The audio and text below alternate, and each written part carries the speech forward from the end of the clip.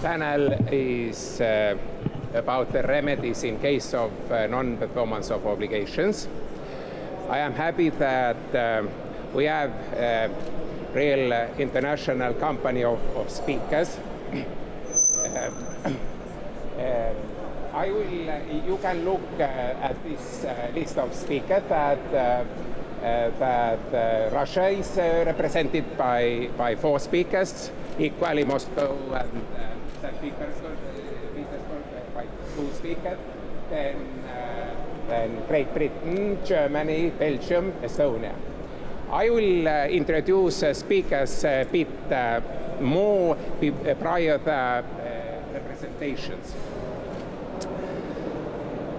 Actually, this next slide is just a list of main remedies. We will deal with system of remedies, and you can look at this slide's list of remedies: right to enforce performance, withholding performance, price reduction, damages, interest in late payment, termination, penalty.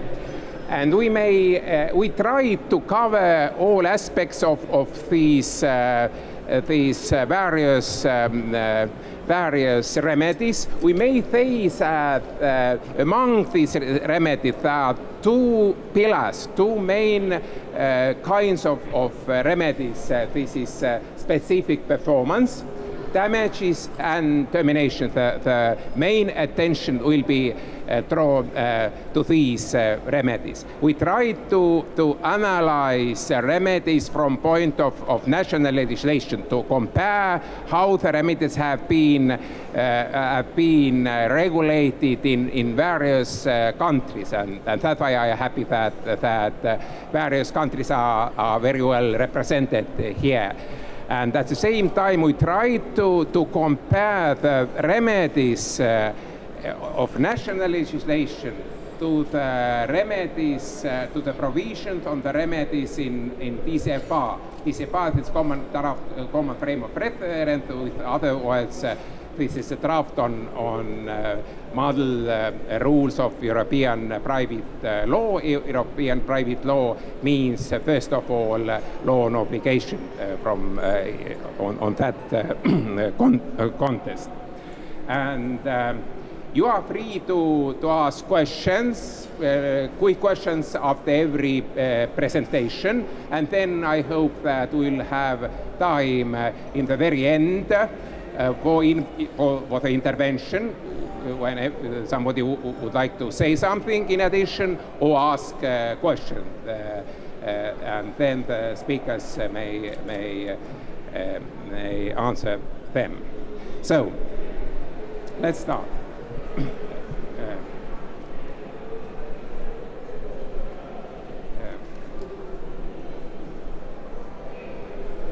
Our first speaker will be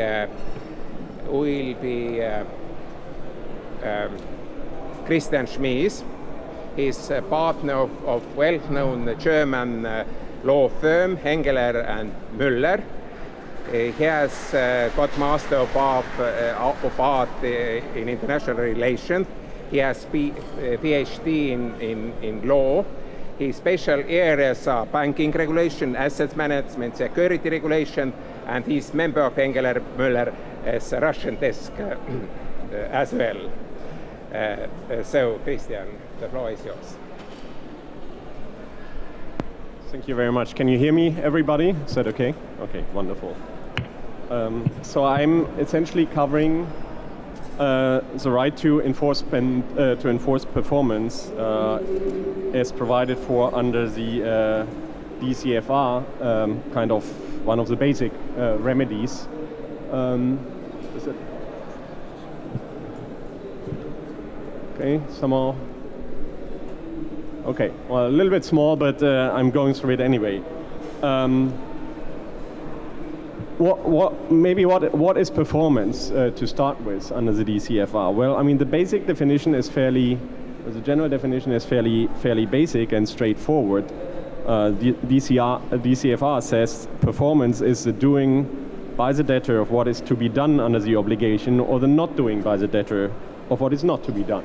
So a fairly generic definition which shows that performance under the DCFR covers both positive and negative obligations, i.e. the obligation to do something, but also the obligation to omit doing something. The DCFR, beyond this general provision, contains a number of provisions which specify in further detail how performance is to be done. That relates in particular to aspects like place of performance, time of performance, and also performance by a third party, i.e. under what conditions the debtor is not obliged to perform the obligation personally, but may also have the obligation performed by a third party. And in all that, it must be taken into consideration that the whole DCFR is based on the principle of party autonomy. That means the parties are generally free to decide to exclude the application of certain provisions of the DCFR relating contracts, unless the DCFR provides otherwise, which it does in certain respects. And that also applies to the remedy, or to the question of whether the debtor is under an obligation to do specific performance, i.e. the parties can exclude the obligation to specific performance, but they can also broaden the scope of application of scope of specific performance. And there's one interesting aspect where I think probably, further analysis is required, or simply it needs to show how this turns out in practice. The right or the option to extend the scope of specific performance is limited by another provision in the DCFR, which says that to the extent that matters relating primarily to procedure or enforcement are touched, the principle of party autonomy obviously does not apply, which is, in a way, kind of obvious, because how then an obligation is enforced, or the actual procedure of enforcing, is rather a question of civil procedure, because ultimately, each obligation, if the debtor doesn't perform, someone needs to be informed, typically by public coercion. And depending on the legal system, obviously, the rules of civil procedure or the rules of enforcement may not provide for the tools for courts or whatever are the relevant public entities to actually enforce a procedure. In Germany we have a fairly elaborate system of how various types of obligations can be enforced, but you may imagine jurisdictions in which that is not the case, or which takes different approaches. For example, how do you enforce an obligation to consent to something or to make a declaration? The German solution is simply that the court then does the fictitious declaration on behalf of the debtor who refuses to declare something. But obviously you need to have a legal system which provides for these tools. And if the legal system doesn't provide for these tools or instruments, then the parties can obviously not introduce such tools. So that very generic, someone doesn't move forward. Okay. Now, the right to enforce performance. I guess it's still fair to say that there are very different conceptual approaches to performance along legal systems. And coming from Germany, I probably can talk best about the German system, where the right to claim specific performance is regarded as being inherent to a contractual claim. It's nothing which comes on top, but whenever parties enter in an obligation to something, the right to specific performance is part of the obligation. A famous German scholar has once called the right to specific performance is the backbone of the obligation. Whereas at least, in continental European jurisdictions, we understand that the Anglo-Saxon legal system take a somewhat different approach. I guess we can talk about later whether, the difference are really that large in practice, but at least, our understanding in Germany is always that the Anglo-Saxon legal systems rather regard specific performance as one of potential remedies, but not necessarily inherent to each and every contractual claim. So with that starting point, obviously the DCFR is a common European set of rules. I mean, had somehow to bring together two very different, or at least two very different legal traditions. Why specific performance at all? What may be the advantages or the disadvantage? Well, at least in case of unique goods, the debtor, the creditor may have a problem if there's no right to specific enforcement. And also other remedies may not ensure the creditor's complete satisfaction. If you only allow the creditor to collect damages, then necessarily there needs to be a certain instrument or a certain technique how to calculate damages. And obviously the way our legal system addresses this topic may imply that the creditor may not gather the true value of the obligation to him. And then there are also more maybe philosophical aspects of specific performance strengthening the binding nature of contractual obligations. Now, is specific performance always maybe the best idea? Well, obviously, there are also downsides to the right of specific performance. There may be potential for abuse by the creditor, insisting on specific performance where the creditor may well also be completely satisfied by damages or other remedies.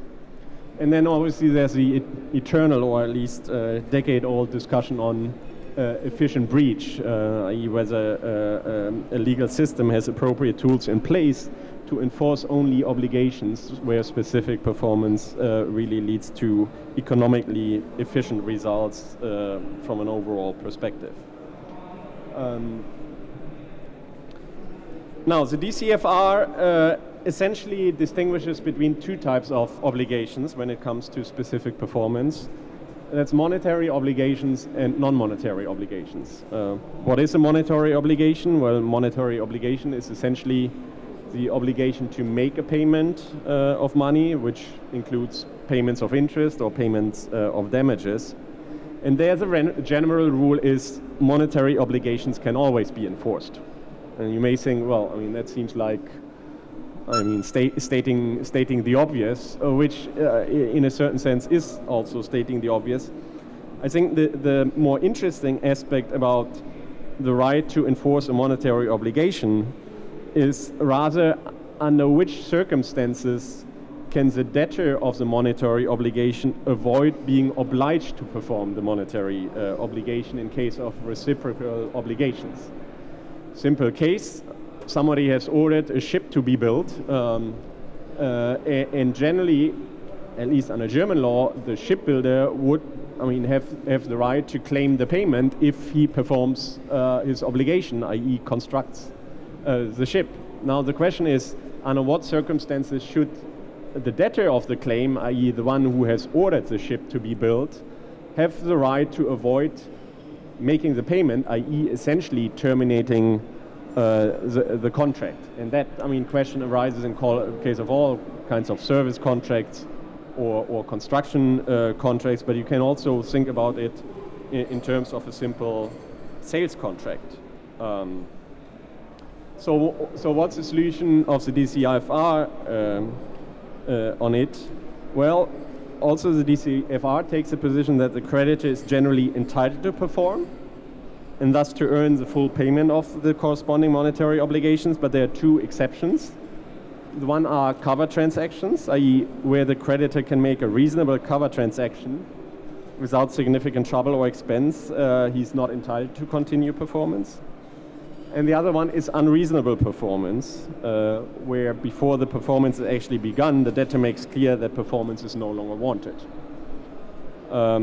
Certainly a discussion whether, the trend started by the DCFR is a step towards a general right to freely terminate contracts against compensation, which is certainly not the approach German law would, is based on at the moment, and maybe we can discuss later whether that is a reasonable approach. So that was on monetary obligations. On non-monetary obligations, like in case of monetary obligations, also non-monetary obligations can generally be enforced under the DCFR. I.e., I think it's fair to say that specific performance is regarded as a standard remedy, not an exceptional one under the DCFR. And the remedy is not qualified by the discretion of the court. It's not that the court can freely decide whether to grant specific performance or not. However, the right to specific performance in case of non-monetary obligations is subject to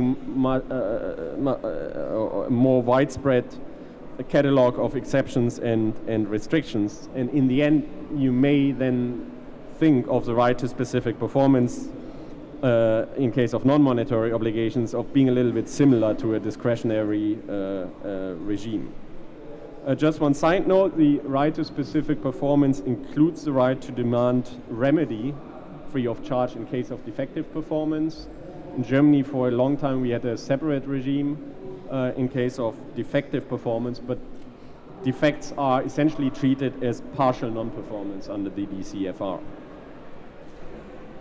Now, what are the exceptions and the limitations to the right to demand specific performance under the DCFR? Well, the first one seems rather obvious and is probably common to all jurisdictions. There's obviously no right to specific performance when performance is unlawful or impossible. But there's also no right to specific performance if performance is unreasonably burdensome or expensive. And in that respect, the DCFR actually doesn't precisely determine which factors govern this reasonableness test. Certainly one of the important aspects is availability of alternative sourcing. I mean, if you don't have an obligation to perform a very unique service, you may think that the value of the obligation or the value of enforcing the obligation should come fairly close to the market value of the good or service to be delivered. If the debtor can easily be replaced by a second debtor, you may wonder whether it's really wise to provide for a right of specific performance, or how important the right to specific performance is if the creditor can easily obtain the good or the service in the market for a similar price. Obviously, there are, or not obviously, but interestingly, there are special provisions in case of services, and that's always also a challenge in German law. How do you enforce personalized services where the service is very much linked to a particular service person? You may think that if you hire a lawyer, you want that specific lawyer to work on your file and not somebody else. And if that lawyer says, well, I simply don't do it or refuses to do it, I mean, how can you enforce a personal obligation? And there's the DCFR, makes fairly clear that the right to enforce specific performance is limited by the debtor's human rights and fundamental freedoms, which is obviously also a very broad concept and would need to be developed and analyzed in further specific circumstances. And then an interesting point in the DCFR, that's my last point, the right to request specific performance must be made within a reasonable timeline. In Germany, we have obviously general rules on when claims become time-barred, but otherwise the right of specific or to enforce specific performance is not limited by time. Why may it be useful to limit the right to enforce specific performance within a reasonable time? Well, that goes back to the earlier point that specific performance may open up possibilities for abuse. Namely, if the creditor knows that he can request both specific performance and damages, he may speculate at the cost of the debtor of the obligation and wait and see how the value of the good for which he can claim specific performance develops, and depending on the development, he may choose either the remedy of specific performance or damages, and that's something which can probably be limited by this limitation that the request for specific performance must be made within a reasonable time. So that, in a nutshell, was an overview of what the DCFR says on specific performance. Happy to take questions. Thank you so much, Christian. Do you have some brief questions? Yeah, please. Вопрос можно задавать и на русском языке, конечно. Можно на русском, да? Да. Тогда и на русском. Let me do it in Russian then, for the maturity to understand it. Thank you for the interesting presentation. The question is as follows. Talking about the German law or other European jurisdictions, there is a case. What would be the ruling of the court? There is a sales and purchase contract, but there's no advanced payment. No advance payment. And by the terms and conditions, the seller could deliver after money is paid. So what would be then the court ruling if the commodity is not delivered?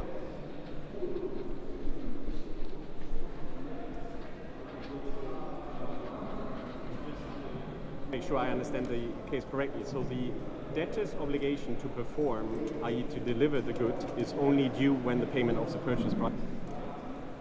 I mean, under German law, you obviously also, and that's also in the DCFR, you can only enforce specifically once the obligation becomes due. I mean, the more interesting case in Germany is rather the case where both obligations have to be performed at the same time. If the debtor is allowed to enforce to deliver only after payment of the purchase price, you won't get an injunction for specific performance until the purchase price has been paid. If both have to perform at the same time, you actually can get a court order, and the person who enforces the order will only enforce the order once there's evidence that the purchase price has also been paid. But it's not that in that case where both obligations have to be performed at the same time, you could not enforce the right to specific performance. But in your case, the payment would have to be made first because you can only obtain specific performance once the debtor's obligation is due.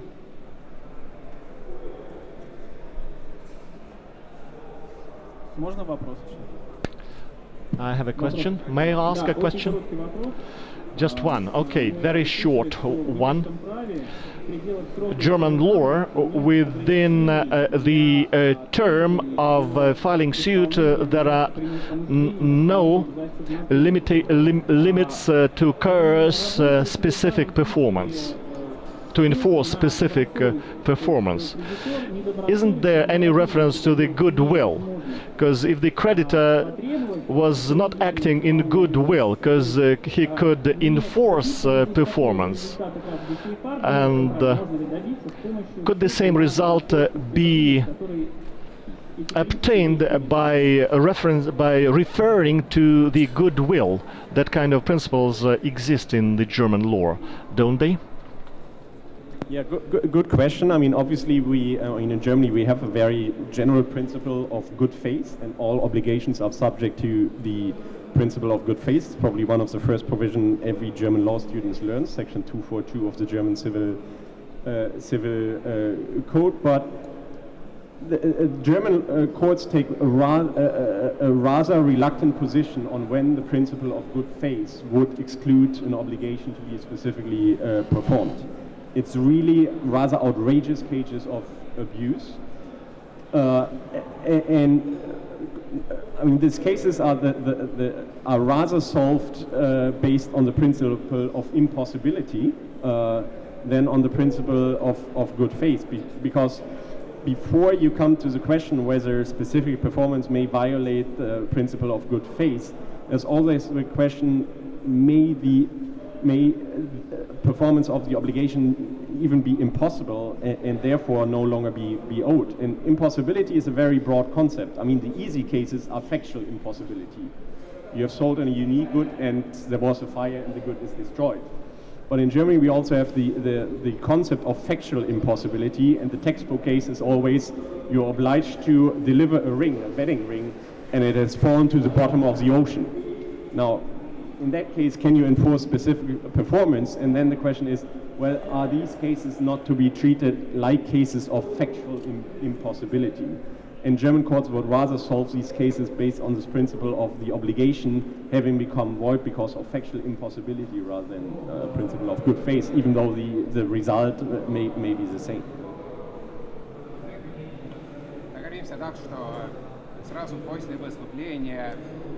Let us agree that we have only 2 questions maximum, because we will still have time for additional questions after talks. The next Ilya Nikiforov. Ilya is very well-known person in Russia and internationally. I always admire Ilya how he's able to do so much at the same time. He's a managing partner of famous law firm Begorov, Vikinsky, Afanasyev Partners. He's lecturer at the law faculty, and he's internationally very active, being a member of various international organizations, for example, vice president of ICC Commission on Arbitration. His main area, among the others, is transnational business transactions and dispute resolutions, and he's very much recognized, one of the most recognized leading international arbitration specialist in Russia. And only one addition more. He was one of the initiators to translate DCFR into Russian, and now we have good chance to read this most modern book in the area of private law in Russian language, Modelne Pravila on European private law. So, the floor is yours, Ilya.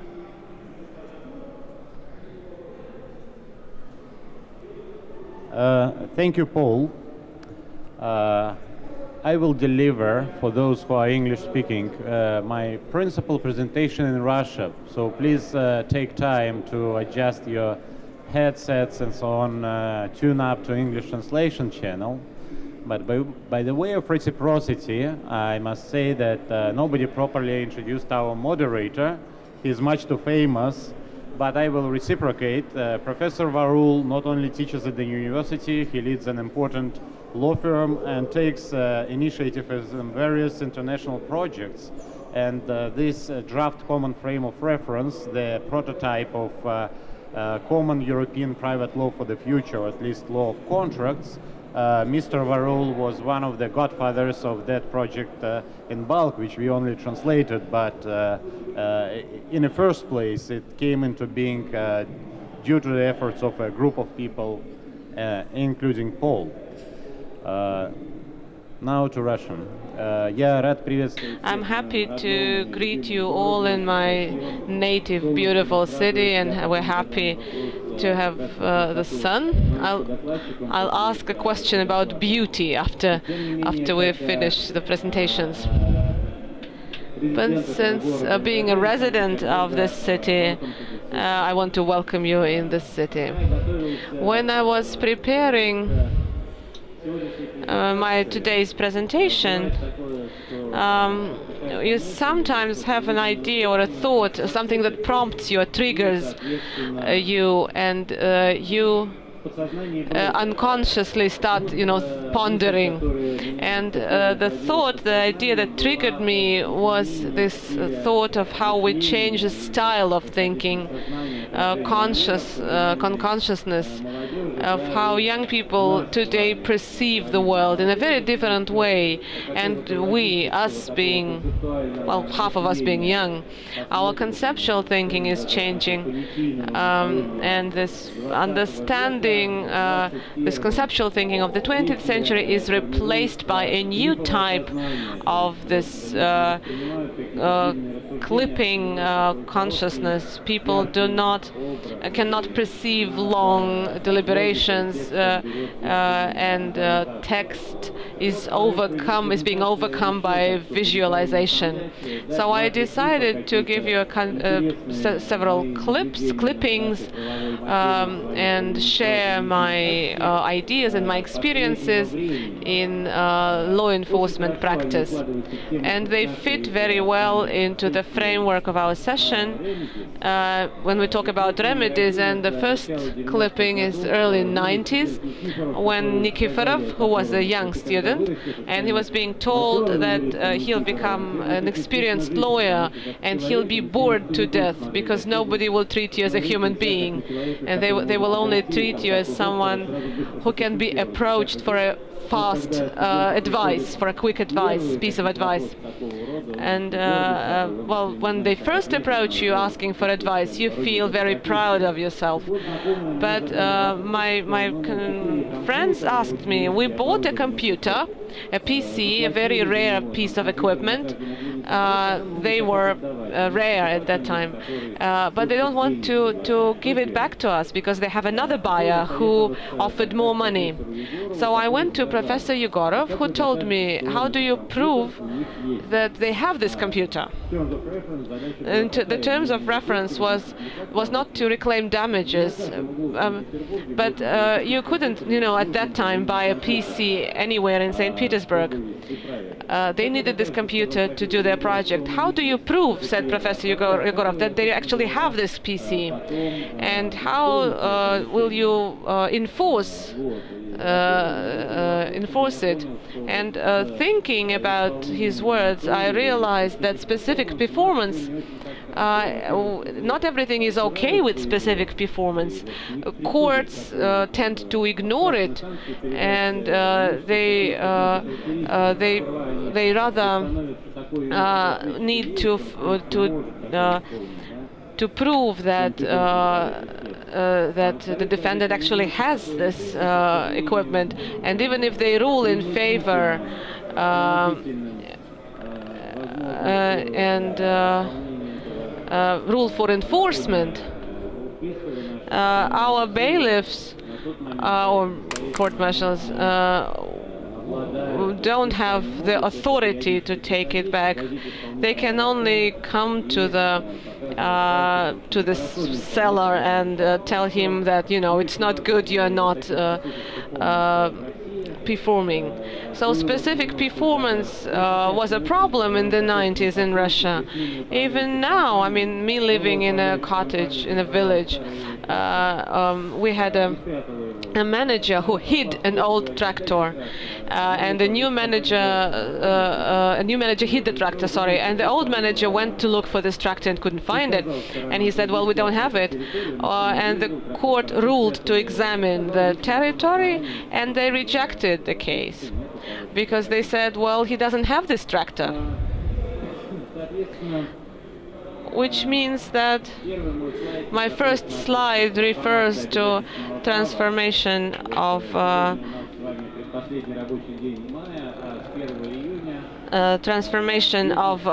right of obligation, contractual right.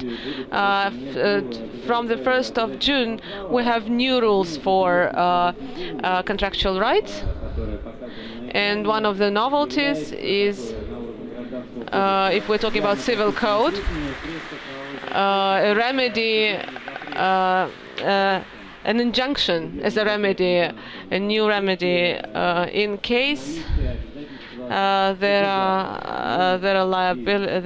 a liability. I have 10 minutes.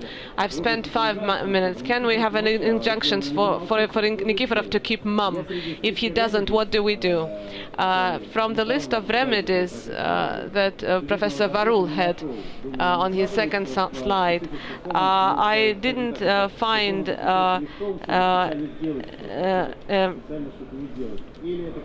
I didn't find the injunction, the court order as an injunction, a specific performance.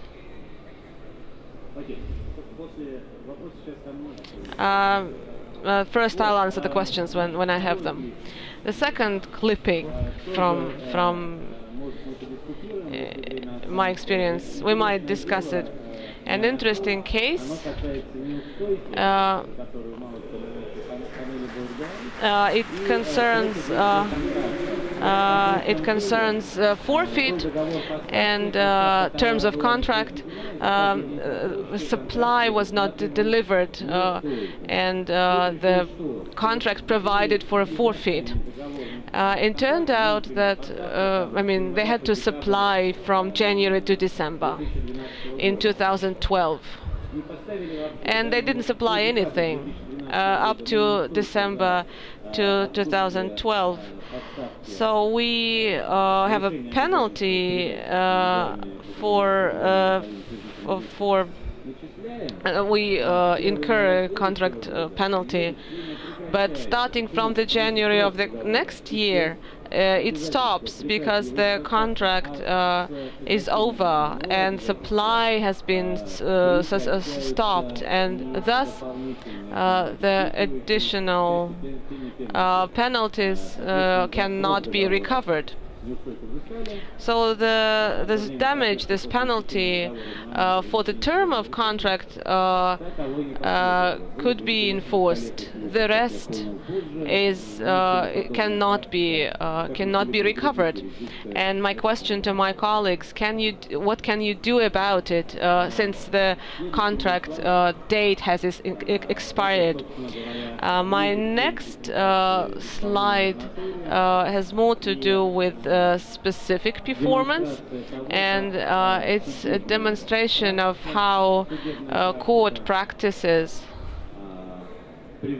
led to introduction of a French-based institution.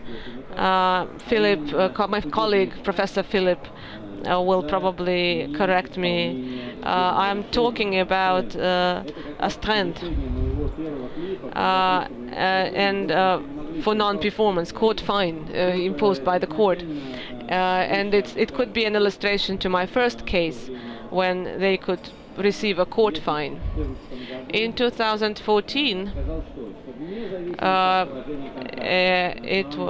the law said that regardless of performance or non-performance, once the court rules an injunction,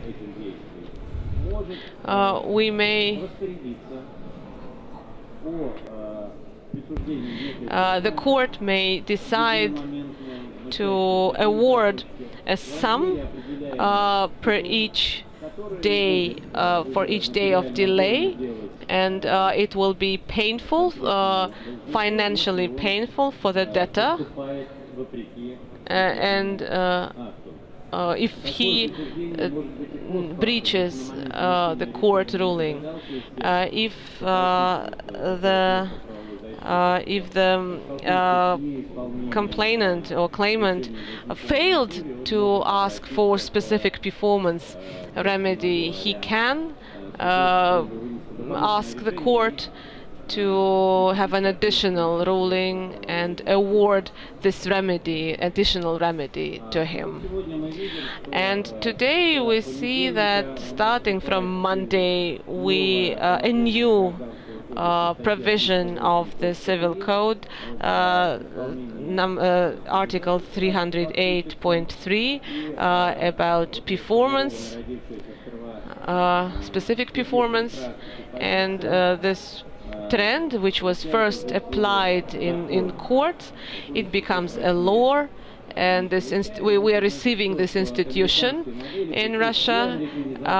We are de-Americanizing Russian private law. We are retreating from this American model, where you can actually breach a contract, but once you've paid, it's okay. And specific performance brings us back to our native continental system. And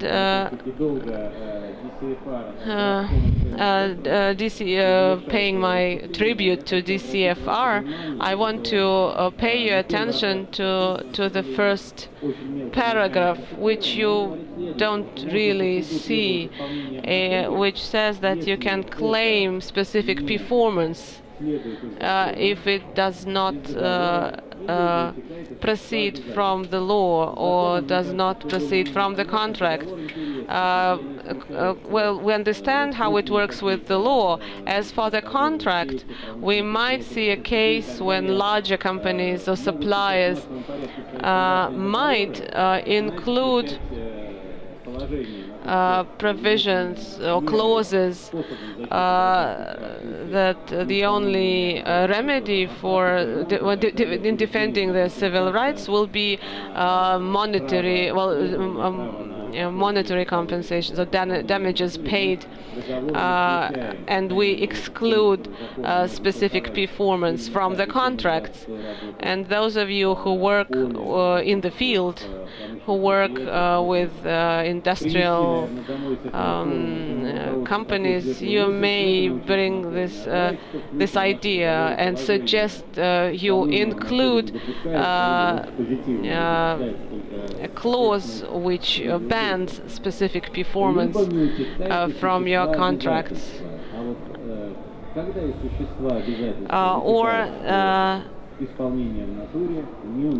When would specific performance be inappropriate? And I would refer to the document that I mean the CFR that Paul has drafted and his colleagues have drafted. There are three situations, when performance is highly private, is of private character, and when you cannot force anyone to do specific performance. And the third exception, in January 2014, when a higher arbitration court faced an open notion, this open idea in the national legislation, I mean the obligation to do their best or to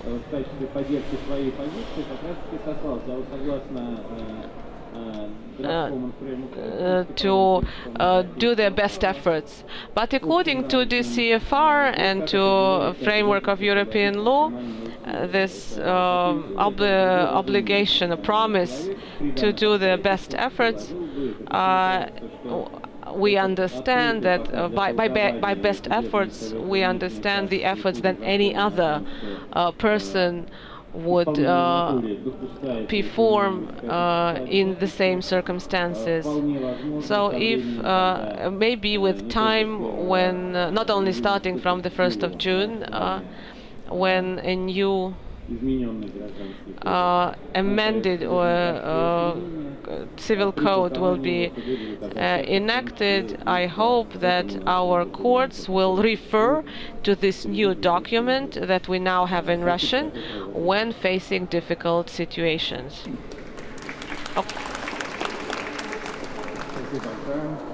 Thanks a lot. As we agreed, 2 questions right away, and then the rest at the Q&A session. If you please. Ilya, will you tell us what's your opinion about the Article 308.3 about the specific performance, 397 and 398? Because 397 and 398 provide for the specific performance to be enforced. It is just the obligation to hand over the specific thing. You cannot, it does not cover either the work or service. Doesn't it negate 308.3? Okay.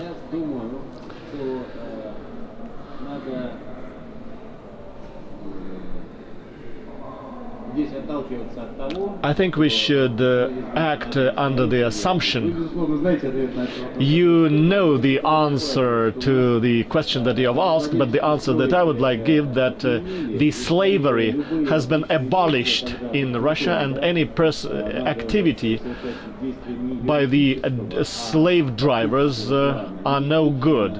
It is not ethical to enforce through proceedings certain things, and this is the case when it is the clause if otherwise is indicated. So I do not see it as a contradiction, but the personal work and the services fall under the clause if the otherwise not indicated in the law.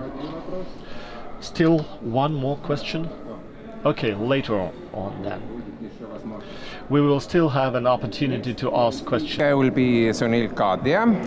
Sunil is partner of well-known law firm Clearly, Gottlieb, Steen and Hamilton in London office. His main area and professional interest related to the English and international commercial litigation and arbitration. For example, he's ranked as a leading individual in the legal 500 UK, Chambers Global, Chambers UK and Chambers Asia, and is described, for example, as one of the leading litigation partners in London. I am happy to give the floor over to Sunil. Thank you, Paul. I think the first thing to say when you are considering under English law what remedies are available for non-performance is that you need to determine what type of breach you're looking at. Because English law categorizes remedies in accordance with the type of term that has been breached. And there are essentially three types of terms. You have conditions, innominate terms and warranties. And conditions, a breach of a condition entitles the other party to terminate the contract or to allow it to continue and claim damages under the contract. And the courts look at the substance rather than form when deciding whether something is a condition or not. So just describing it as a condition in your contract is helpful, but by no means determinative. And essentially, the more serious the consequence of a breach, the more likely it is that the term is a condition, and the party who is injured has the option to terminate. The second category are warranties. A warranty is a contract term whose breach does not give the defaulting party the right to treat the contract as coming to an end, and instead the injured party only has a right to damages. And usually warranties apply where they are less important terms or clauses where the impact of the breach will be less material. So statements in a contract about factual matters, for example, somebody might warrant that internal approvals for a particular transaction have been provided. That would be a classic warranty.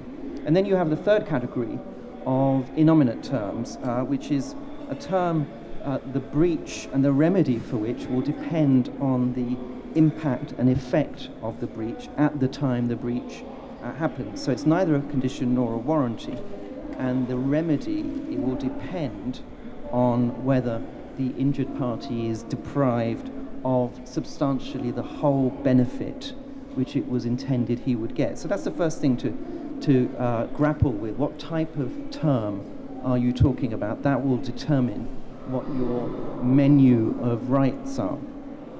Now, let's suppose you have a claim for a breach of contract, and you want to claim damages either because you only have the right to claim damages, or you decide not to terminate the contract and instead pursue a claim for damages. What sort of damages do you get? Well, essentially, under English law, the object of damages is to put the party in a position that he would have been in had the contract been performed. And English law assesses damages in various different ways depending on what's the most fair outcome. So contrast that with torts and civil wrongs, where the aim is to put the injured party in the position he would have been if the wrong had not occurred. The position under contract is different. So loss of profits, for example, are regularly claimed under breach of contract, but fairly rare under civil tort and wrong claims. Expectation-based damages is often one of the most common ways of claiming damages. A party says, I expected to make this amount of profit, you breached a contract and I am no longer able to, so you must pay me those loss of profits. Another alternative where calculating profits is more difficult is what we call reliance-based, and a classic example of that is an actor agreeing to take part in a TV film to be made. He doesn't turn up, and the claim for damages by the TV company may be its wasted expenditure, because it may be very difficult to determine how much profit would have been made had the actor turned up. And English law basically gives judges quite a lot of flexibility to decide which method is appropriate. The third thing to say is about agreed damages. Now, we've heard about penalty clauses. English law, like was said earlier under the DCFR, places a lot of emphasis on party autonomy. So parties can agree what is to happen if there's to be a breach. So they can agree that if there's a breach, then a figure of X will be payable. In general, English law upholds that freedom of contract, but there are limitations, and so a penalty clause or a clause for an agreed sum to be payable will be regarded as a penalty and unenforceable if the figure is extravagant and unconscionable in comparison with the loss that's actually been suffered.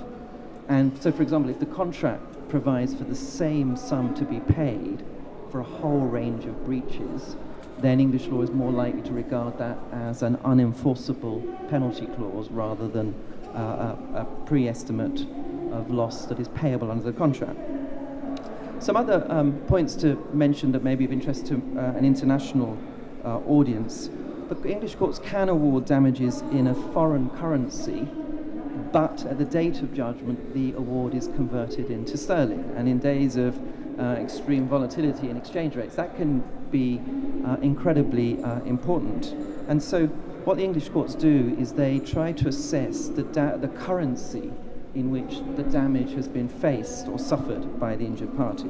And they take into account a variety of factors, for example, the currency of borrowing, the currency of the day-to-day operation of the injured party, and also the contract can provide for the currency. And to give you an example, in one leading case, it was shown that the claimant operated its business only in a Ghanaian currency. There were 9 years of heavy depreciation of the Ghanaian currency between the date of the alleged loss and the date of judgment. And so the damages would have been around $2.8 million at the time of breach, but because of depreciation, the amount that was actually awarded was only $2,100, because the courts converted at the date of judgment. And sometimes, you know, it's a good strategy to prolong if you're assuming there's going to be a depreciation, which is a regular occurrence in some jurisdictions. A couple of comments to make about interest and tax adjustments. English courts can order interest on damages, usually at the rate of LIBOR plus 1 to 4%, although one of the flip sides of the currency issue we were just discussing is the interest rate can be higher where you've got a different currency, and so there can be some compensation to reflect the fact that the interest rate will be higher to reflect a different currency. A couple of comments to make on taxation. Taxation is also relevant when considering damages, because the English courts want to ensure that taxation doesn't put the injured party in a better position than he would have been if the contract had been performed, and that can arise if the local tax system treats damages for breach of contract differently for tax than it would for profits. So if the injured party is going to benefit because of a better tax regime for breach of contract damages, the court may take that into account. Something to say about, sorry, just flick through. Something just to mention also about the duty to mitigate.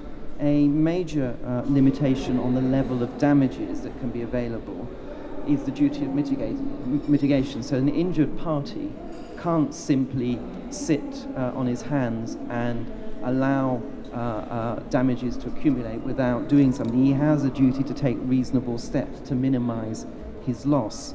And that will all depend on the circumstances, depend on the facts, but the English courts will look at whether there has been a discharge of that duty and can reduce damages if there hasn't been. There's been some talk about injunctions. We have a procedure for interim injunctions so that if you are going to suffer irreparable damage, you can ask the court to order an interim injunction to allow you to get a remedy to either make somebody do something that would have been otherwise a breach of contract, or force them to not do something that will be a breach of contract. And the courts take into account various factors in deciding whether to grant an injunction. Firstly, they look at how strong is your case. And ironically, you don't actually have to have a very strong case under English law to get an injunction. People often think you need a really strong case, but actually not even 50% in terms of merits would get you an injunction. Then the English courts would look at whether damages would give you an adequate remedy. If they don't, that counts towards an injunction. And they look at something called the balance of convenience, which is basically all the circumstances, what is the fair thing to do, and any special factors that are applicable. So that's a comment on injunctions. I'm just going to make a few comments now on some of the differences between the DSFR and English law.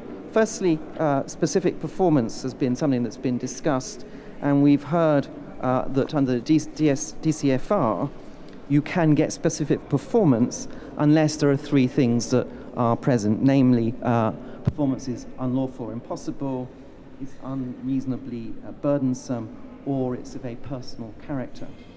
As we've also heard, English law, Anglo-Saxon law, is different to continental law, and specific performance is very much a discretionary remedy, and it will not be granted, for example, where damages are an adequate remedy, or where performance is impossible, or whether there is delay in seeking the remedy, or where the person against whom you're seeking specific performance will suffer undue hardship. So that's I think, quite a significant difference between English law and the DCFR and other civil law systems. Next point to mention is withholding performance. If the debtor has failed or is expected to fail to perform his obligation, under the DCFR, a creditor has a right to withhold any performance that he's supposed to make, his reciprocal obligation.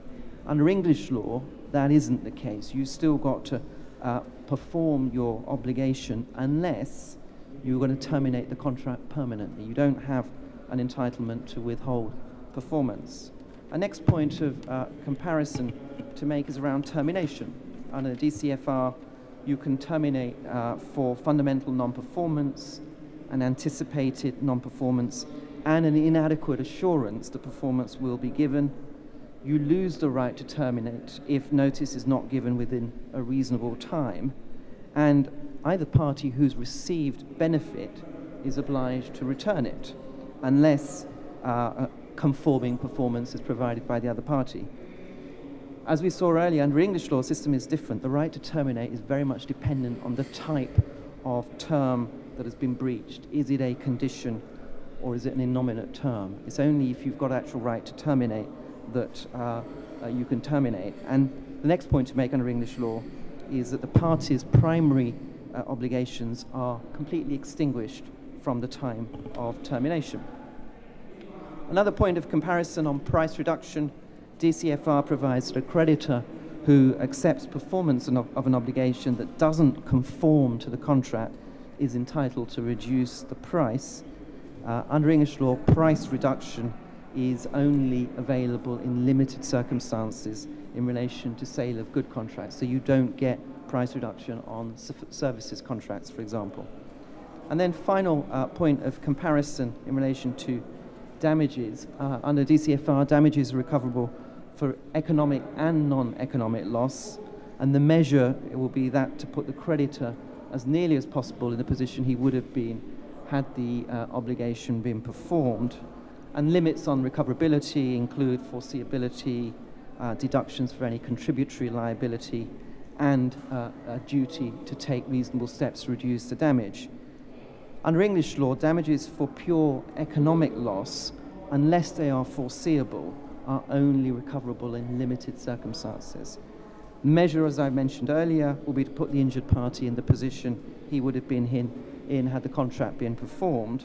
And there are a number of limits on the recoverability, like remoteness, contributory liability, and a duty to take reasonable steps. I think on this one, there's quite a lot of similarities between English law and DCFR.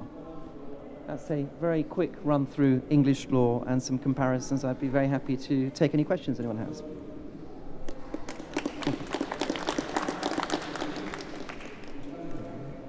Okay. Thank you so much, Sunil. Some questions? Yeah, Charlotte. У меня вопрос по поводу It's a question права на уменьшение покупной цены. on the Интересно, price reduction. There is a case in court, and the buyer could enforce damage applying general standards and having the right to demand a reduction of price. He can choose which is more beneficial, like seeking damage compensated one amount and the other one is 10 times less. Could the English court deny the choice and confirm the remedy which is more economical for the defendant and more fair in the situation?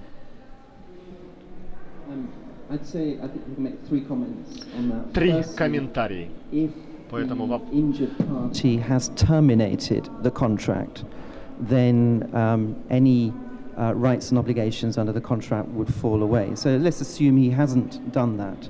The next question then would be whether the clause is effectively a penalty and unenforceable. So does it give rise to an issue that is just the equivalent of a penalty? And assuming you get over that and that it's a reasonable estimate of what should be payable for a breach, then I think the English court would stand by the clause and would expect the parties to comply with their obligations. Because, as I mentioned earlier, autonomy is a big feature of English contract law. The English courts, the English judges expect parties to stand by their contractual terms. Yeah.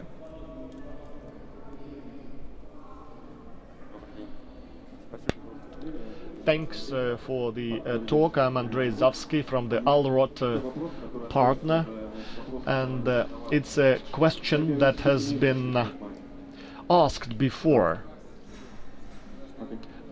Shall I talk in English? To better understand for our honorable speakers. Let's assume you have a very simple share purchase agreement under which the seller is obliged to sell the shares, but transfer of shares is subject to condition of payment of the 100% of the price. So the question is, in situation when the seller doesn't want to terminate the contract and would like to receive the full price, whether he's entitled under English law to such remedy. So meaning that he would like to receive the full price from the purchaser. I'm not 100% sure I've understood that question, but generally if you've got a sale and purchase contract for shares, for example, and there's a provision for a particular price to be paid under the contract, then the English court would enforce that. You know, that's a very basic clause in a contract that the English courts would enforce. Meaning that the court would issue the award saying that the purchaser is obliged to pay, for example, $1 million for this price, and then it will be obligation of the seller to transfer shares. I see. So you're talking about prepayment. I see. Look, if the contract is structured in a way that there is supposed to be prepayment and then the seller performs his part of the obligation, then I think English law would enforce that, because that's what the parties have agreed. Thank you very much. Thank you. Now we'll move to the next speaker, and next speaker will be Vsevolod Vaipa. Vsevolod is a partner of Usland Law Offices. He has wide scientific interest. He has a PhD in law. He is associate professor at the Faculty of Law of Higher School of Economics. His special areas are civil law, construction law, contract law, as I know, maritime law, insurance law. And I may say that Vsevolod represents very nicely a new generation of excellent Russian lawyers. Please. Thank you, Paul. Добрый день, уважаемые коллеги. Good morning, esteemed colleagues. I'm happy to welcome you to the discussion venue, and I think our discussion will be fruitful. Within the time allocated to me, the subject is the standard of proof in the damage cases.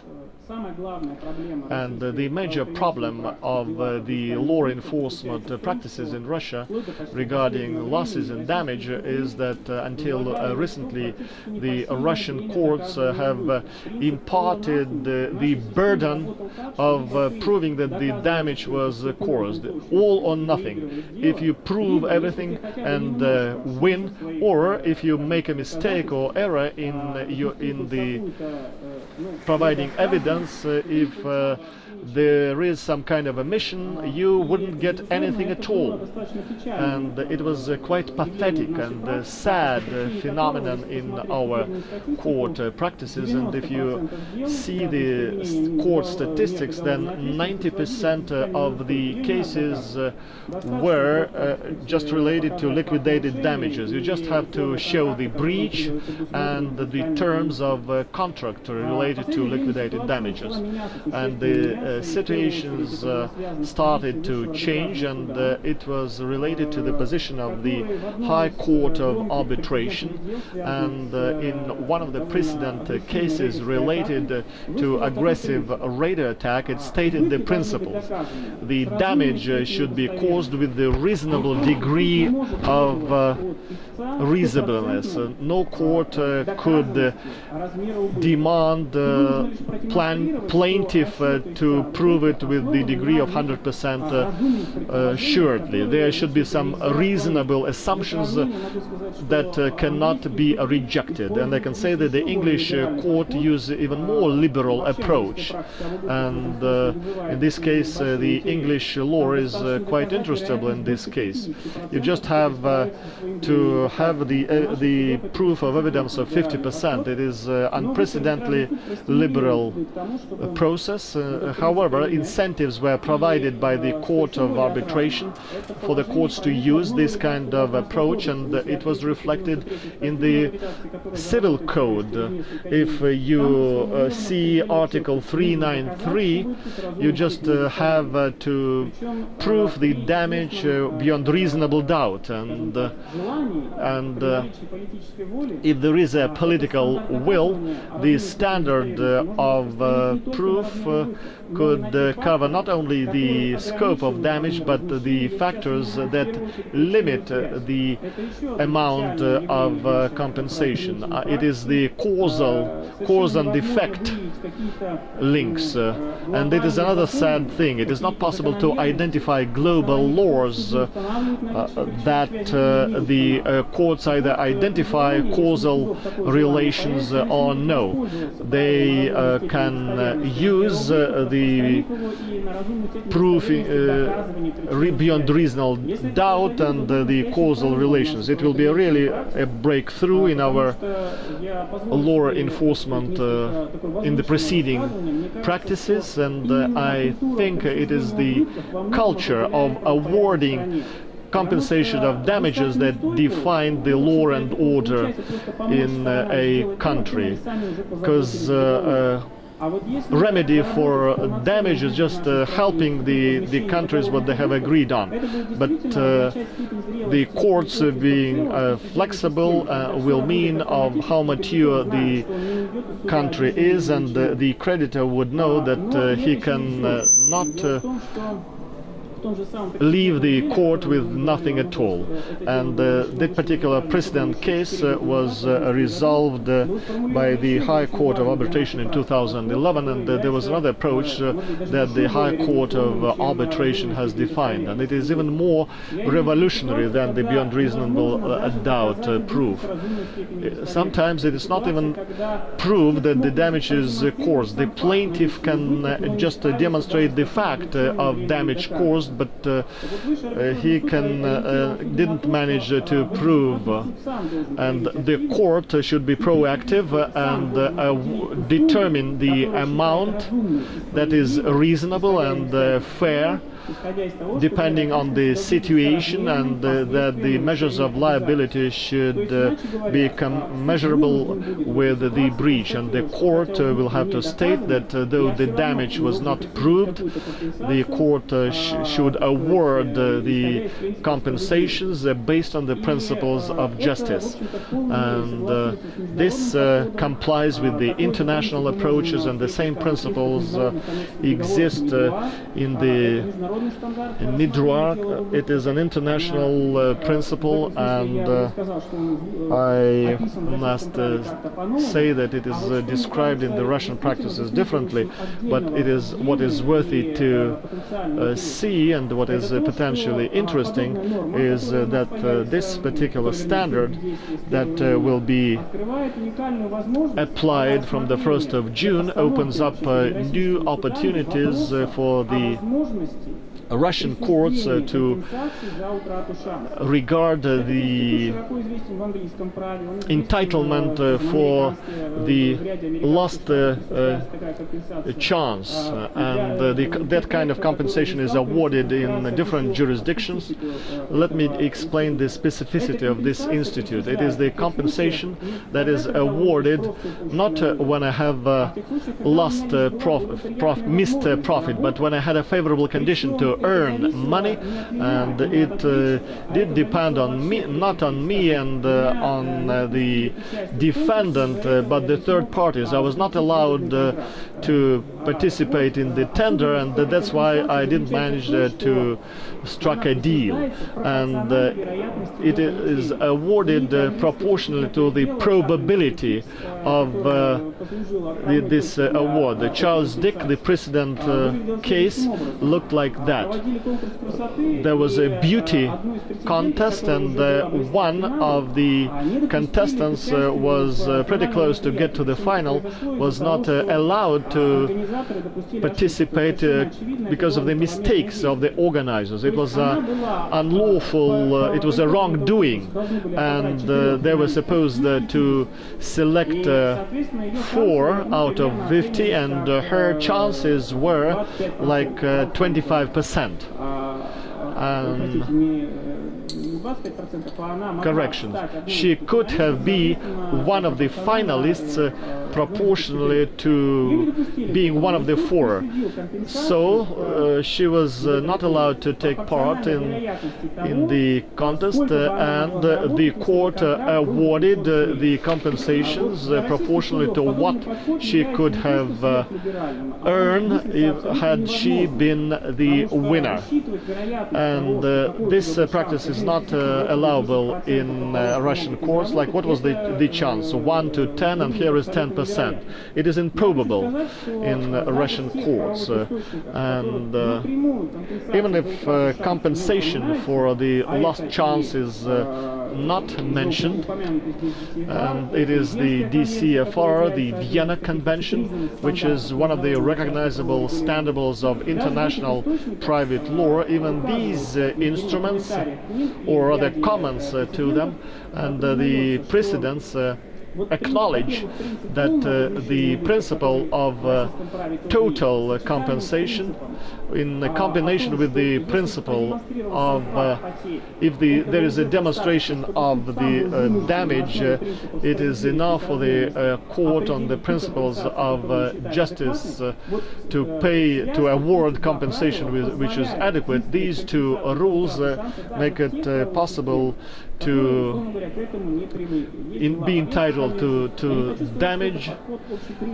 and I cannot say that it is a common approach. Not all the jurisdictions where Vienna Convention is applied do that, but at least this is a ground for discussion, and it will be quite interesting if we, governed by Article 393, come to court and claim that we had a chance, and due to the wrongdoings of the defendants, we lost our chance, and we cannot convince you that we could have received the beneficial contract, but we have demonstrated that the losses are there, and you, please, it's your discretion of the court to determine how much we could be awarded, and what should the court be governed with. It is the probability of getting the gains, and this is something that the court should govern by to determine the amount to be awarded. I am skeptical about the Russian courts applying it, but there is a probability, and the more petitions like that lodged to the courts, the more positive progress could be achieved, and it would be good for the justice system of Russia. And another thing, we have an article on the obligations. It's not something new for the Russian law. It was always there. It was on the procurement, and I think only lazy Russian lawyers that are dealing with damages have cited that the real meaning is of this article is beyond the procurement. It is the article on the compensation of abstract and specific damages. It is in the different instruments, the CFR, Vienna, and the others, and it means that if there is a breach of the contract, and if there was a substitutional deal, buying something from the other supplier, I can easily get the compensation. I can just show the price that I've acquired something for, and the price which was in the contract. The arithmetical subtraction is done, and the standard of proof is very simplified. And even if I have not struck another deal, and if it is just a market commodity, I don't even have that I've been trying to get another one. I can just show the average market price, and here is the price of the breached contract, do the subtraction, and we can get the damages paid.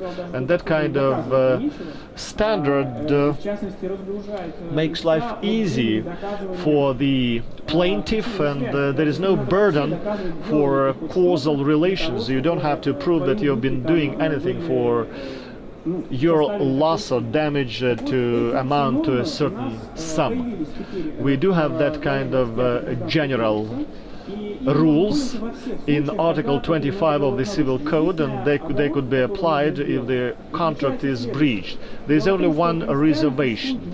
There are two different approaches in principle to what the price is, especially when we are talking about abstract losses, when we subtract from the market price or vice versa. What should be the valid price? In English law, where that kind of institute is applied, there is a very simple rule: breach day. and the price is determined at the time when the breach took place, and there is a rational explanation, because in the English law there is an obligation to mitigate losses, and as soon as you realize that the contract is breached, you should hit to the market and buy another good, and since you know that you have to do that, and because otherwise your damage would be reduced, it is presumed that any entity would do that. That's why English courts award the damages as a difference between the market and the contractual price. In our law we have another approach. The market price is determined at the time of termination of the contract, and causing a number of problems. One, unlike other jurisdictions, the Russian law does not have a common rule that the sides out of court could reject the contract if there is a breach. It's not even for the entrepreneurial contracts, however it would be logical. We can only take a matter to court, and it might take a lot of time, 3 instances, 1.5 years. That's one thing, and consequently you understand that it will affect what price will be taken into account when considering the entitlement for damage compensation. And since we are referring to termination date, in this case the plaintiff could fix prices. He could look for the market environment for the prices to be as high as possible, and to announce the termination, and thus aggravating the facts for the defendant. We do have the principle of good faith covering all the versions of defense of the civil rights, and it is possible to defend oneself from actions not done in good faith, but there might be some reasonable argumentations why the plaintiff has been marking time, waiting for the contract to be fulfilled or giving this another chance, and this situation cannot be resolved just through farewell. And but anyway, the burden of proof rests on the parties with the law, and it will be enacted from the 1st of June 2015.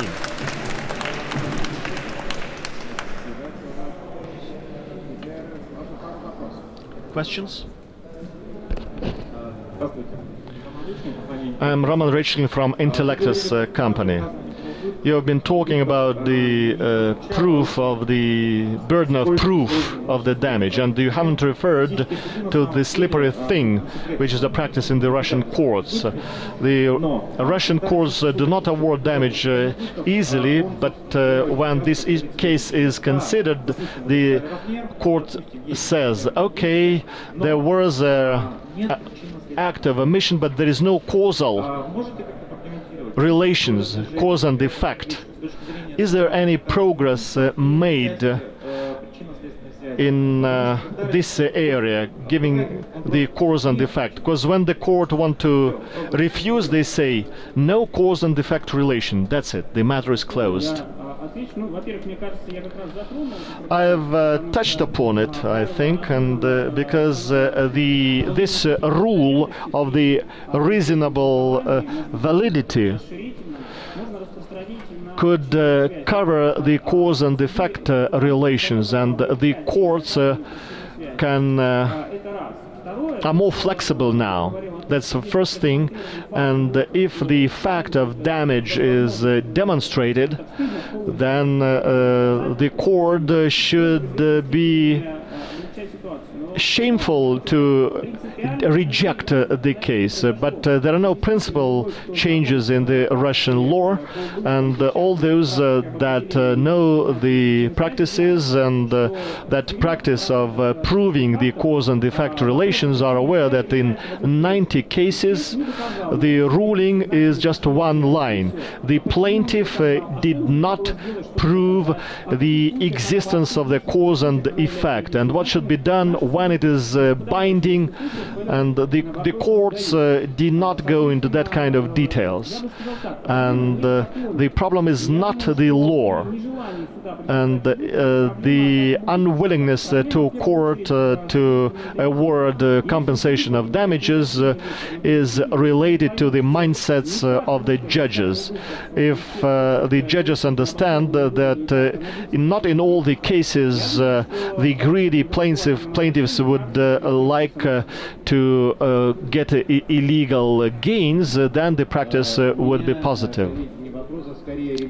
It's not a question but a commentary. In the beginning of my talk, I mentioned that we will get back to the issue of beauty, talking about pageant, and I know that in the latest work of Sevelos, he has been analyzing this issue, and Chaplin versus Hicks case is covered in his talk, and the standard of proof in the cases of compensated damage.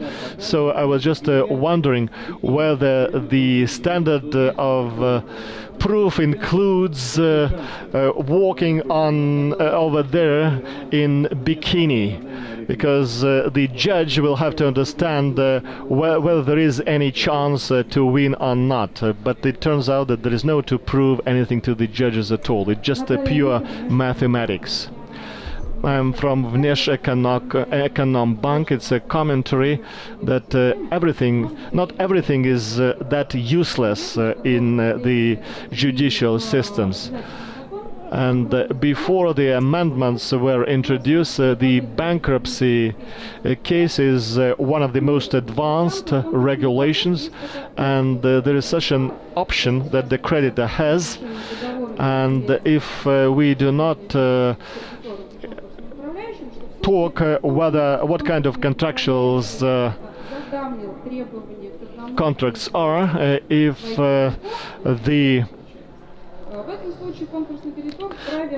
the creditor can demand the compensation and lodge it to the arbitrator, and it is not referred to as the lost chance, but in essence it is just what it is. So the first step has been made. There is a particle. There are positive judicial practices, and the courts just ask the question, what is the real probability of the satisfaction and meeting the requirements? If your requirements or if you're demanding damage from the reputable corporation with high turnover, your damages will be compensated. But when should it be compensated? When the breach was intentional or due to negligence? Thanks for the question. I will answer in brief. Nothing has changed in the Russian law, and there's no need for any change. The type of guilt did not affect the type of liability.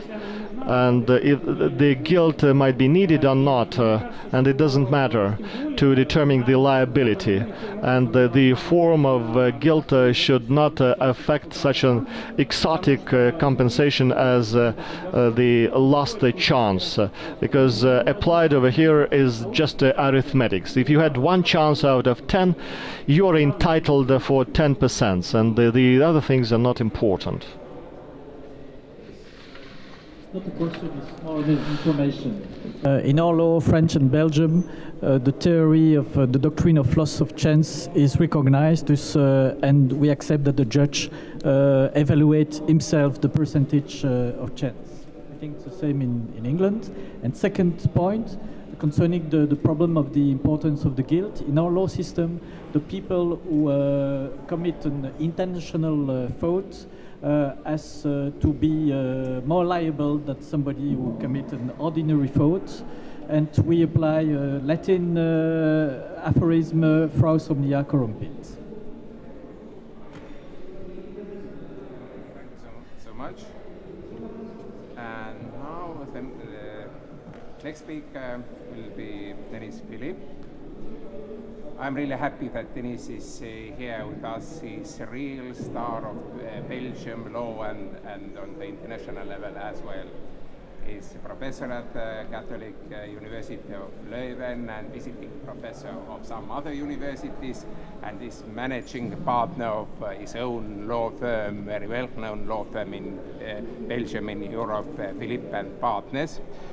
There is a long list of international organizations where he is active. Only 2 points. He's a member of the Council of the European Law Institute and at the same time founding member of that institute. And by the way, Denise was a member of the study group on the European Civil Code. That study group elaborated and prepared this famous DCFR we are talking about. It means that Denise is one of the co-authors of DCFR as well. Please, the floor is yours, Denise. Thank you, Mr. Chairman. I'm not told, that's the reason why I prefer to stand up, and I hope so that I can see everyone. Maybe the slides? I was supposed to speak about French and Belgian law. I will, but I know that I will be one of the last speakers, thus I don't want to repeat what other people say. Thus I will concentrate on French and Belgian law. Better. Then I think it's important for you to have some overview of international commercial law, and I will see some aspect of the Vienna Convention. Every one of you applies this convention, thus it's important to have the elements of this law. And third, as you know, as Paul said, we work for the creation of Belgian, of European law. There are projects for the creation of European law, and I think it's interesting to give some aspects and to see especially the relation between what was said till now and this project of Europe. This first, I think that I'm also a lawyer since decennia. I think that the problem of non-performance is a very important problem in the practice. When I receive a case, one case of two puts a problem of non-performance. This is very important, and I give you an example. In the Napoleon Civil Code, we had a provision that said that only the judge can terminate the contract. That's mentioned in this article 1148, very important article. But of course, this article creates an important practical problem, because in my country, you have to wait for 6-7 years before having a decision of the judge. That means that during 7 years, you have partners you don't want to work with. Thus, it's a real problem. That means that this article was practically speaking not feasible. Thus, the judge was aware of that, and they try in Belgium, in France, in Luxembourg to create some artificial solution. They say, no, it will be possible in such and such circumstances, but nothing was clear. And we were the sole country where the intervention of the judge was always necessary. And what is very important also, that's something news, maybe you don't know, is that in France, next year there will be a new civil code. We have the Napoleon Civil Code of 1804, and now 2 centuries later, we have a new civil code. That's a very important point. And in this new civil code, the termination by notification of the contract will be possible. This it's great news for us. because now it comes legal predictability. And what is also important to say is that now the French-Belgian solution, the Russian solution, the solution of the DCFR, all these solutions are harmonized. The conditions are sometimes different, but the main principles are the same in all the countries, and I think that's something very important because there is better coherence between the practice, the logics, and the law. That's for this this first topic.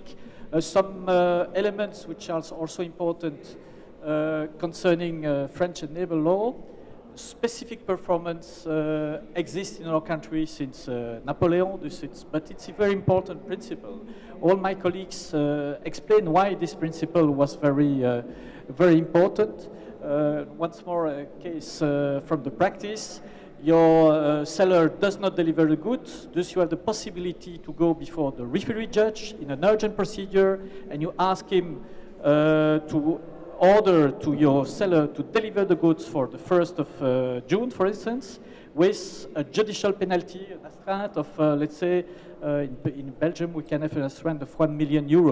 Thus, that is very efficient. That's really the basis of the specific performance. Your law is efficient, and that's one of the most important things in law. The law is efficient. This specific performance is important, and like our English colleagues say, specific performance is not so important in England. But I think for us it's important, very efficient. But of course, like our colleague Mr. Schmidt says, it's not, you cannot ask specific performance every time. Thus there are some limits. I will not enter into detail because our colleague do that better than I could do it. But in the French draft, you cannot ask specific performance whether it's impossible. That's logical. And the second condition is more controversial. When the costs are excessive, that means if the costs are 3 times higher than the damages, you cannot ask a specific performance. That's also logical, but in France, some people are reluctant for this reform of the civil codes. Maybe it's due to the fact that this is a socialist country, a socialist government, I don't know. But anyway, this condition is subject to some controversy. In our country, Belgium is more simple. You cannot ask specific performance whether it's abusive. There are other conditions, but I try to give you and to focus on the most important points. Then, in most of the world countries, the Vienna Convention on the sales of goods is recognized. And this convention was negotiated by more than 100 countries, and the solution which are to be found in the convention, this solution, are very interesting because it's really the first step towards the harmonization of contract law. That's the reason why I think it's important to remind the main principle of this law. Of course, for the termination, you can terminate in case of material breach. What is material breach in this convention? It's Article 25. You need 2 elements. Material breach means that the contract has no value anymore for the creditor. Let's say you order goods for dinner for the 31st of June, and the service provider comes only the 2nd of June. Of course, the price has no value anymore because the dinner is over. That's deprived of the value. And second point, which is really an equilibrium, is that if the debtor did not know that it was important, then in this case there is no material breach. You have always to inform your debtor of the consequences of this. That's the 2 elements of material breach, but when there is a material breach, you notify, and then the contract comes to an end. Very simple solution, and in all the systems of law, this solution of the Vienna Convention is now present. This is something also very important. There are some details what differs, but that's the 2: the value of the contract and the foreseeability for the debtor. Then for damages, always in the Vienna Convention, the damage, I think we did not speak about that until now, the damage to be compensated need to be foreseeable. That's something very important. I will only give an example. I am the buyer, I buy a good from the seller at 100. But fortunately for me, I have the possibility to resell the same goods at 400, so I will make a very big profit. Let's assume that my seller did not deliver on time, and I cannot deliver to my client. In this case, the logics in Belgian law is to say, then I ask the repayment of my damage, I ask 400, because it's the 300, the difference. That's logical. But in law, in the Vienna Convention, in the DCFR, or in French law, the damage must be foreseeable. What does it mean? That means that the first seller must be aware that you have the opportunity to resell at 300, at 400, and what you buy at 100. If he's not aware of that, then he can say, sorry, the damage was not foreseeable. You are only entitled to the normal, ordinary market price, let's say 200. Thus, your own subjective profit that you can expect, but which is not foreseeable for the debtor, in case for the seller, you cannot ask for that. Thus, that's something very important also in the practice. We have a lot of cases concerning this. Thus, that means that it's important to know this notion of foreseeable damage. Then, second point, which is also important, we do not speak about that until now, but only very rapidly, is the anticipatory breach. Anticipatory breach, that means that if the seller has to deliver on the 1st of June, but you know already on the 15th of May that he will not deliver, you can already put the contract to an end. That's an important principle. And this principle of the Vienna Convention, you find it back in the DCFR, in all the international instruments, and also in the new French law. If this principle has been admitted in the new French law, it is because it's a new, very efficient rule of law, and this rule of law is now part of the modern law all over the world. Mitigation of damage, you already speak about mitigation of damage. That's also a general principle. You have to mitigate the damage when you can. That's logical. And I don't mention another principle which is also important, is price reduction. You receive goods, you are okay with the goods, but it's not the good color, not really the good quality. In this case, the Vienna Convention, but also the new French law, and a lot of the DCFR allowed the buyer to reduce the price. And you say, but it's logical, everybody do that in the practice, but when it is not mentioned in the civil code, you are in an unsecure situation. Now it is mentioned in the main modern instrument of law, and it's also something very important for the practice. Then a very interesting topic is the interest in case of non-payment in international sales. You are in Russia, I am in Belgium. You have to deliver a good, I have to pay the price. I do not pay the price. How will the interest be calculated? There are a lot of possibilities. The interests are the interests. There is nothing in the Vienna Convention. I think that the parties could not find a compromise on this. That's a pity, but that's the reality. Which is the law applicable? The judge, let's say that's the Swiss judge who has to settle that. Will you apply the interests of Swiss law? Is that the law of the contract? You apply Russian law? Will you apply the Russian interest?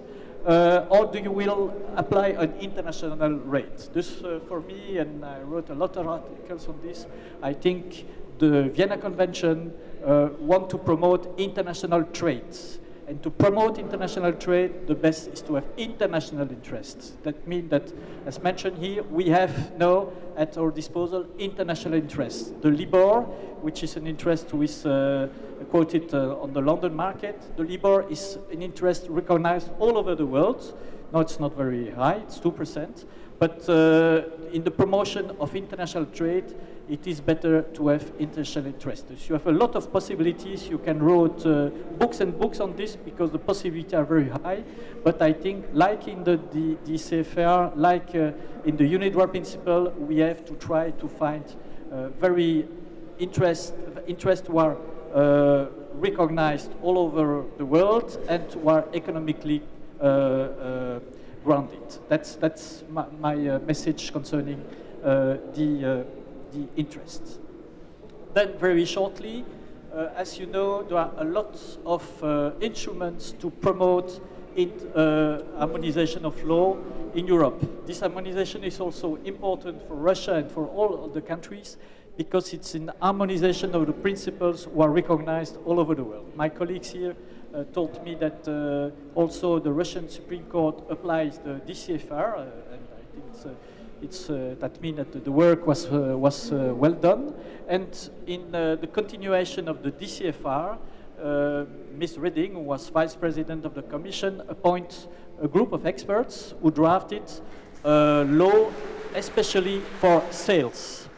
And this project was terminated. This project has been approved by a very large majority by the European Parliament. And then it was a pity it was considered in the January 2015 not to be the most important priority of the European Commission, and now this project must be extended to digital services. What is also something important, we need something for digital services, but this project is important because it was approved by the European Parliament. That means that all the rules what are in these documents are also very important. And I terminate my speech by saying that what strikes me when I read all this project is that the rules concerning non-performance are more or less the same all over the world. These rules are in general very efficient and correspond to what we need in the practice. There are other points which are also important for the legal predictability, but if we have a good economic reasoning, good economic grounds for these rules, if these rules are also logics and current, I think that all these rules go in the same direction. We have a lot of points to say that there are divergences in the world, but I think these rules on non-performance can be an element for better understanding between people. Thank you. Thank you so much. Do we have some quick questions? Yeah.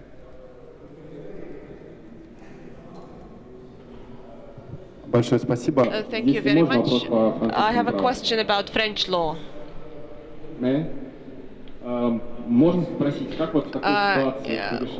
How would you resolve a situation if using French law? Say a customer ordered 2 ships to be built. One is built, the other is almost built. According to French law, how could you ask for specific performance? Or could you ask for the ready ship, the ship which is ready to be delivered to you? Or could you ask for the second ship to be delivered as well?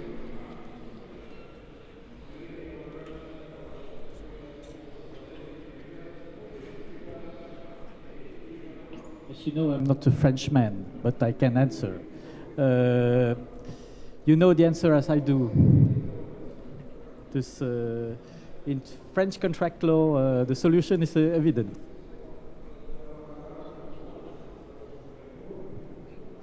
A witty question and a witty answer. The contract must be performed. That's.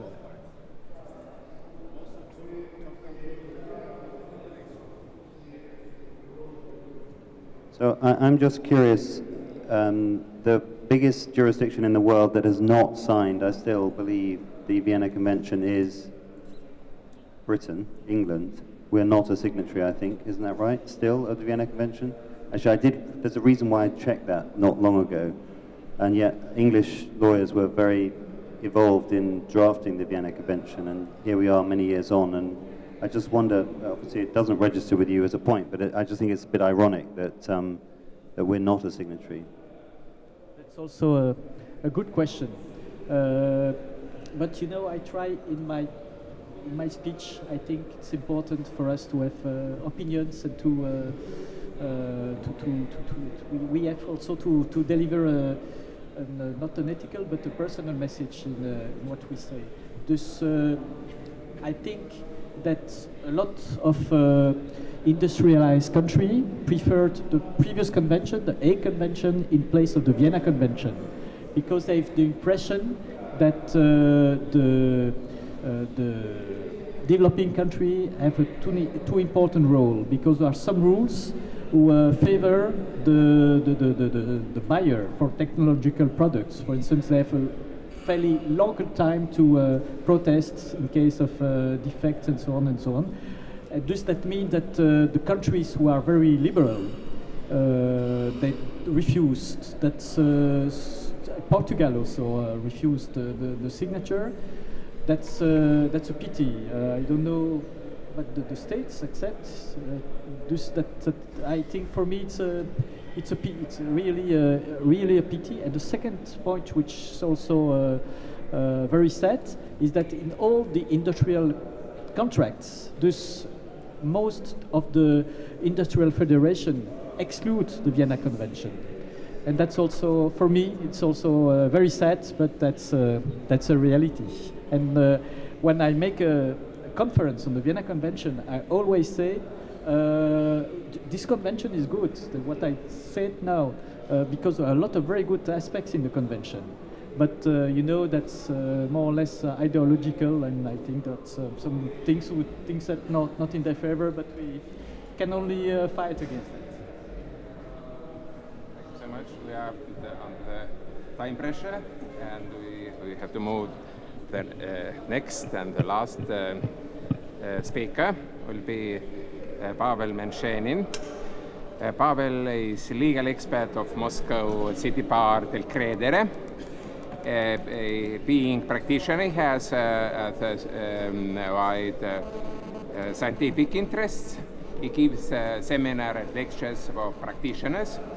He has scientific interests primarily related to the particular issues of the law of obligations, having a lot of publications, namely in this area.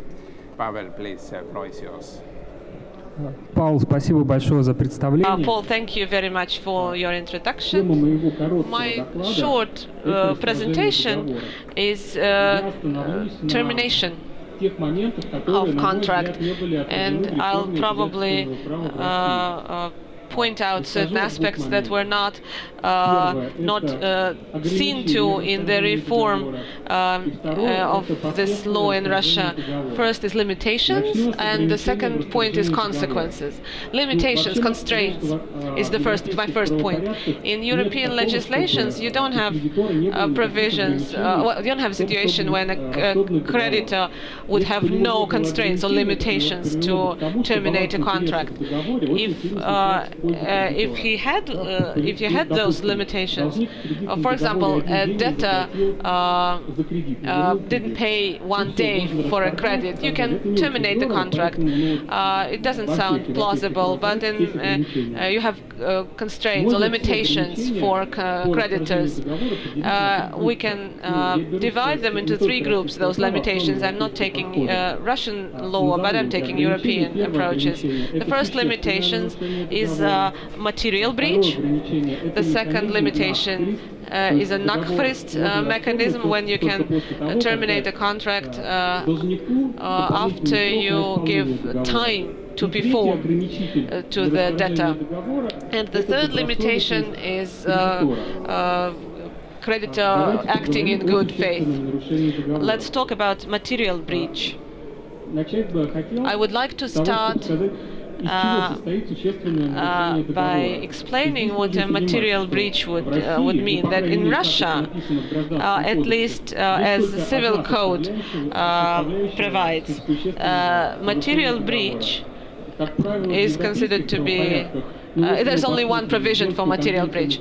If we look at the Vienna Convention, or if we look at the DCFR or the European principles for contract law, you would see 2 aspects of material breach.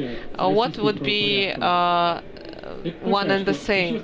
Well, the material breach is material only in the case when a creditor, to a large extent, loses something he could expect after termination. If there's only 1 day delay in credit payments, well, my bank, being a larger credit organization, wouldn't feel it as a burden. Although in practice you often see banks trying to terminate credit agreements because there was 1 day delay. You have mortgage but the courts would deny termination because there's no material breach. So this you have this both in Russian law and in European law. The second characteristic, we don't have it in the civil code in Russia. I want to see if you have it in law in general. What would be the second characteristic of breach being material? What do we mean by bad outcome for a creditor? A debtor should have foreseen the gravity of the outcome. In civil code, you don't have this provision, but there was a case in the Presidium of the higher arbitration court when the damages case, not a termination case, was ruled because they both had foreseeable a principle of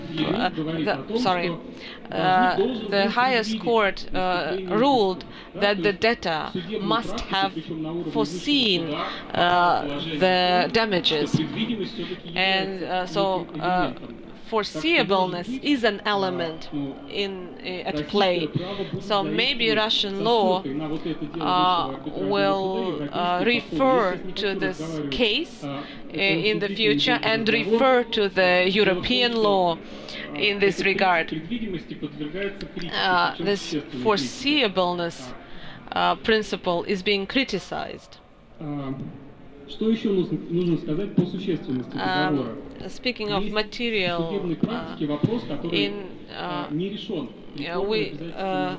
this reform does not help us solve the following issue. This breach being material, does it refer to the cases when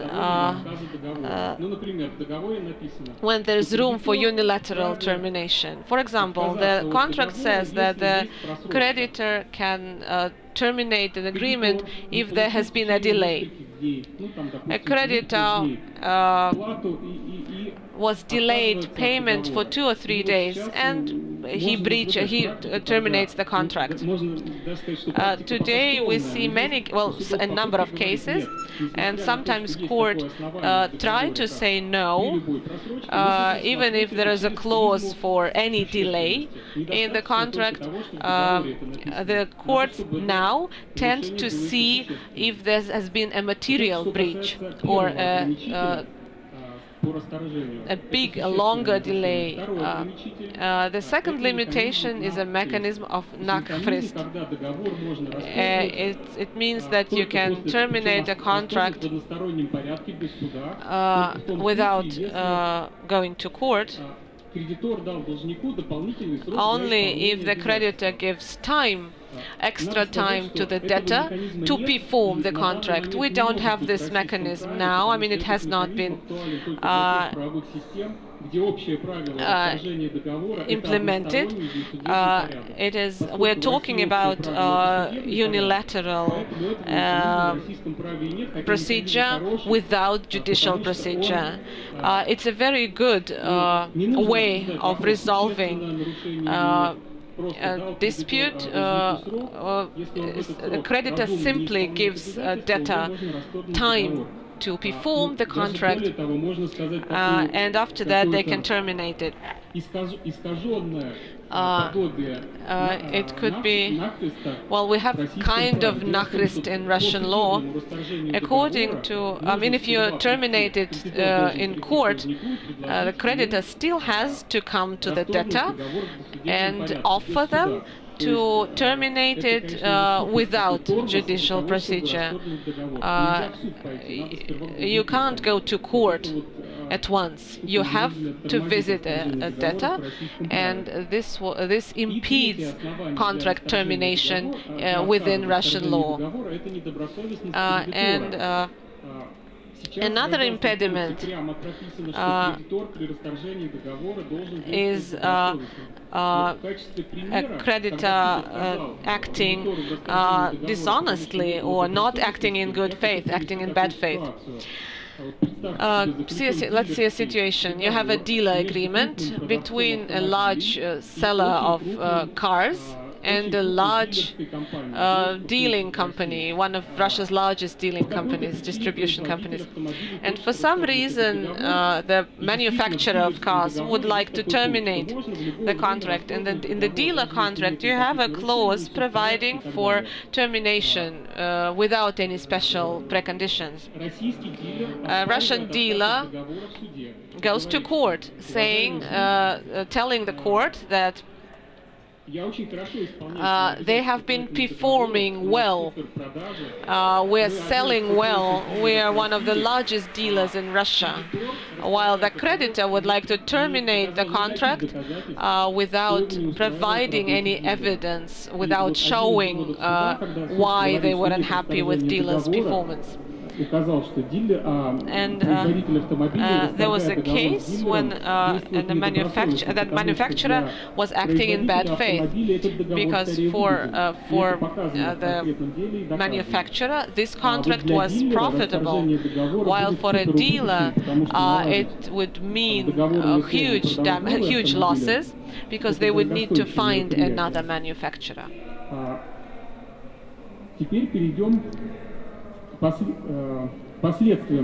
And now let's see the consequences of termination. The consequences are probably the most urgent issue in the Russian law. Why would a contract be terminated?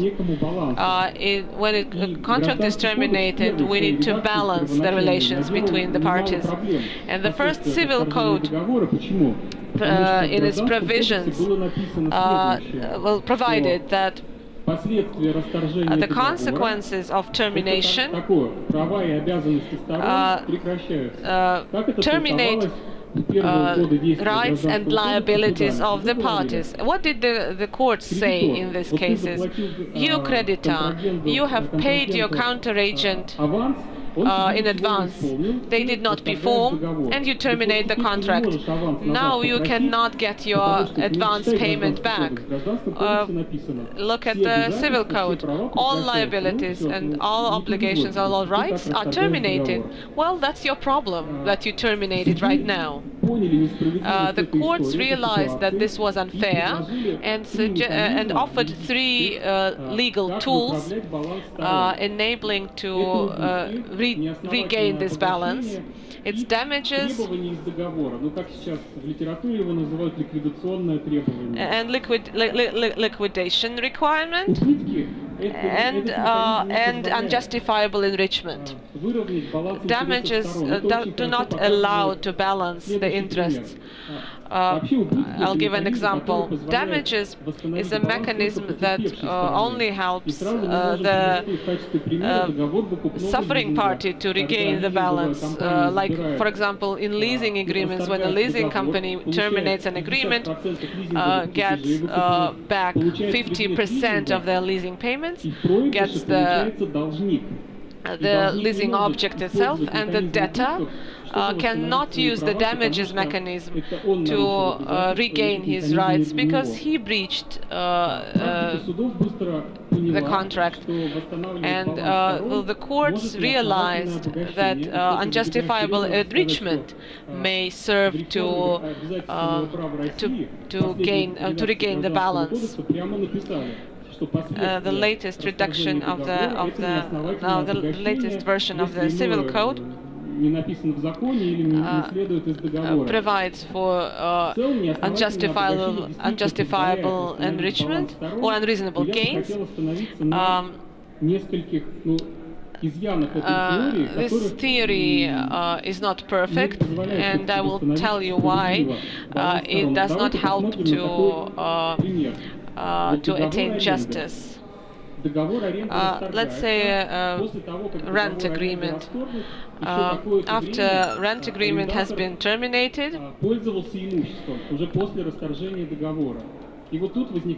a tenant would use this property. Eventually, when the owner or the property owner got his property back, what would be the amount? What would be the damages? How will this penalty be paid? If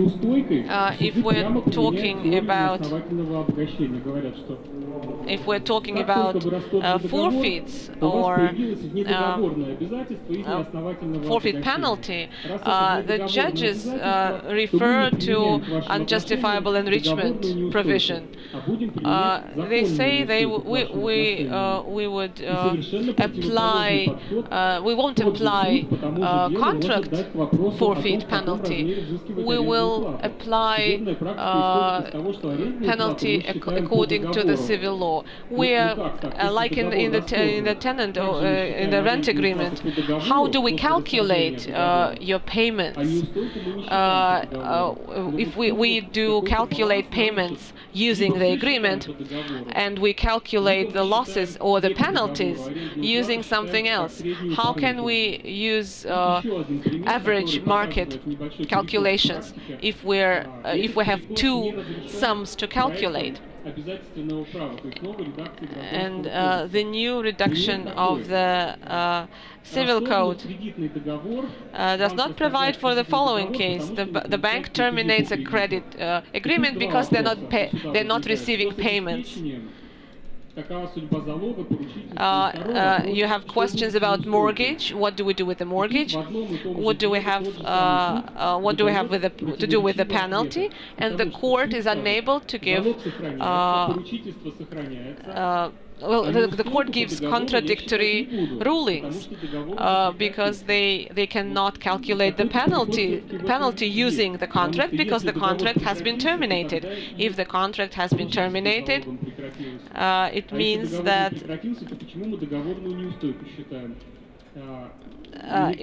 that its guarantee, its warranty has expired. I think we still have a lot to work on, and this is basically what I wanted to say about contract termination, but you see that there is still a lot of work to be done. Thank you for a presentation. Maybe we could I mean, we have to wrap up, but maybe a question or two or a comment. Maybe a comment.